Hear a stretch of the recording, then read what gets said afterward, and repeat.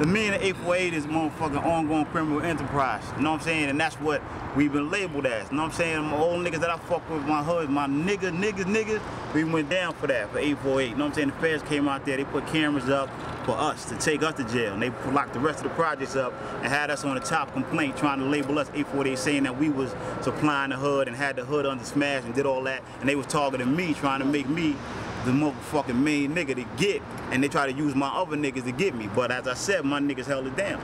Niggas ain't built like that. Niggas rocked out, and motherfucking niggas got good time out of that, because niggas didn't fold. They thought niggas was just gonna get in there and start telling on each other and doing all that, but they didn't. Now everybody I fuck on, my niggas coming home this year and next year, all my motherfucking G's is coming home. But that's where that came from, because they gave us that.